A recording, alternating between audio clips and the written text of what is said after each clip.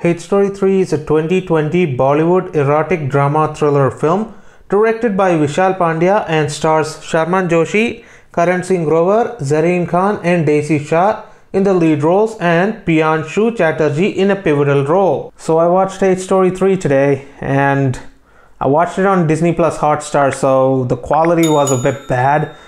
But after watching it on Disney Plus Hotstar, there was a bit of confusion for me, wherein the runtime of the movie when I searched Google was 2 hours and 6 minutes or something like that. When I hit play on Disney Plus Hotstar, it's showing me 1 hour and 53 minutes. I was wondering, why is it so less in the Hotstar version as compared to the original? And then while I was watching the movie, that's when I realized all the sexual scenes have been cut off. It just made my viewing experience a whole lot better. Just imagine going to a theater with such movie.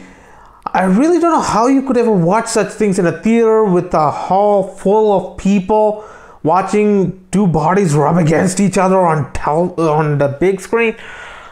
I'm never watching such movies on theaters, and because it's the comfort of my own home and I already did one of them, I was kind of expecting this one to be as equally or worse than Hate Story 4. If you haven't noticed, my channel started with that one, and in my previous video I did a random spin in which I would do a franchise. It landed on Hate Story, and I don't know why I had to go through with this, but I am going to finish it now. Hate Story 3 wasn't as bad as what I thought it would be. Don't get me wrong, it is a bad movie, but it's bad in a very different way. The point is that all these actors, most of them are very desperate to get this movie. If you haven't noticed, Sharman Joshi and Shah are two of the most desperate people to ever get this movie. And because this movie was a financial success, they reap some of the benefits. Why means, after 3 Idiots, Sharman Joshi never really had any memorable roles or any popular films. And same with Shah. After her only Hindi performance at the time was Jai Ho, and Salman Khan actually insisted that she talked to the producers and let her be in this movie. It's very evident though, because it's a really bad movie, but I'll tell you why. The entire thing feels like I'm watching a TV serial. The performances are that bad.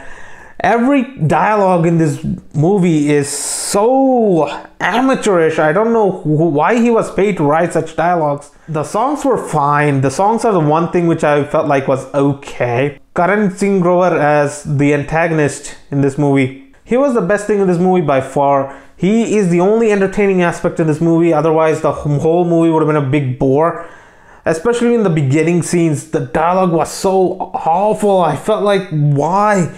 And I just pushed through it. The first song in the movie is the remake of the Sadak song, that Tumhe Apna Ban. I was expecting this remake to be somewhat exactly the same, just with different visuals, but they did do some remixing and I still don't approve of it. I much rather watch the Sanjay Dutt version, but their songs were okay. And this happens to be Zareen Khan's first glamorous role. Man, did she go downhill. Even she was also, launched by Salman Khan. I don't know what happened, but her role in this movie is tame compared to the one she's doing after. The lack of sexual scenes in the Hotstar streaming site was much more than a blessing for me. I just didn't want all that uncomfortability when I was watching this computer screen, especially when my parents are in the other room. So that was a blessing to me. I'm gonna give it an extra point for that. Thank you, Hotstar. You're finally doing something right. Just please don't do it for all the movies. Sharman Joshi is especially bad in this movie. I don't know what happened. He is such a capable actor, but he acts like a 10-year-old sometimes. And the way he showcases anger, I felt like laughing most of the time whenever he has to show rage, and like throwing stuff off the table, all those kind of stuff. Basically, whenever he has to show rage, it's like the most comedic thing in the movie, and I don't think it was even intentional. It's supposed to be a serious moment where he's angry at Karan Singh Grover for ruining his life, but whenever he does it, it's so funny. And Zareen Khan's dialogue to calm him down, the whole thing was laughing. Oh. There's a scene in the movie where after Karan Singh Grover gets what he wants, he just shows his back to Zareen Khan, and she gets this big revelation that because her husband had that tattoo, he's also having that tattoo. So they both must be the same person. They somehow try to involve plastic surgery into this, and oh my god, the path this movie takes. There are some unintentionally funny moments like this, and the way this game is played is like the most mediocre level, and the climax basically makes the entire movie pointless. It's just the bad people die. So this is the second time I'm asking this question. Why is this called a hate story when their movie revolves around revenge? This should be called Revenge Story 3 in my standards, and Hate Story 4 should be called Revenge Story 4. I really don't know why it's called a hate story, and it's not hatred that's fueling this revenge either, it's anger mostly. This one was a bit different. Here it was a guy getting a revenge. Anyways, and the ending of the movie, I've seen Hate Story 4, so I pretty much guessed it. It's exactly what you thought will happen. It happened.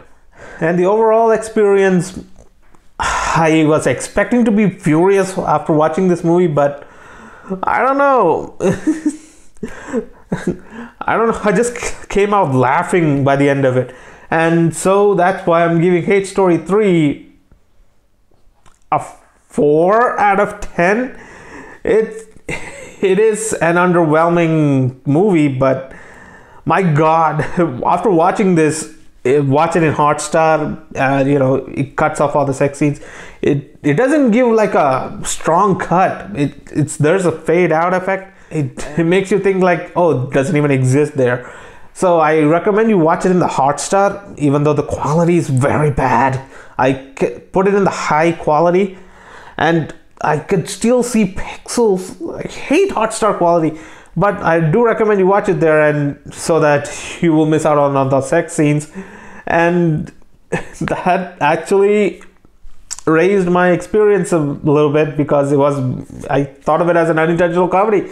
And since the point of a movie is to give you entertainment, I did get entertainment out of it, even though it wasn't the kind of entertainment that the director hoped, I guess. It's available on Disney Plus Hotstar, and I do recommend you watch this one. It's multitudes better than 4, and since I haven't seen the previous 2, I say this is the best hate story I've seen so far.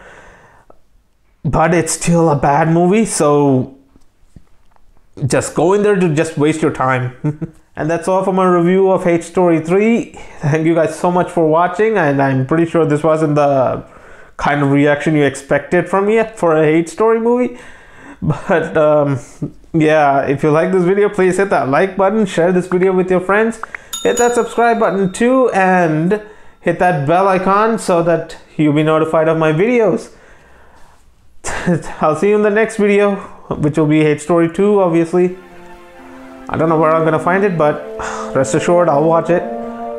Bye.